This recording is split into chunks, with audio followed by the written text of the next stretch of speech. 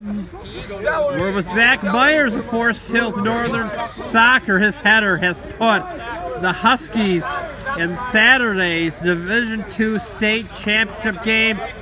Zach, have you ever had a bigger goal? I have not. I've had a few goals over the last few years, but nothing as big as that. It was just a rush of adrenaline. It was just nuts, and I couldn't be happier right now to help lead this team, and it's great. So, Zach, take us through that goal. Well, sets have been a big part of our year this year, and you know, I knew as soon as that ball came in and I saw that flick, I knew that I was in the place to get the goal, and I just had the composure to put it in. So, props to the team. Though it was a great throw-in, great flick. It's all for the team, and really excited for Saturday. Definitely, definitely. When did you realize this team could go all the way to the state finals, Zach? Was there a turning point in the season? Honestly, the beginning of the season we started a little slow, but of course we're coming into the state finals undefeated.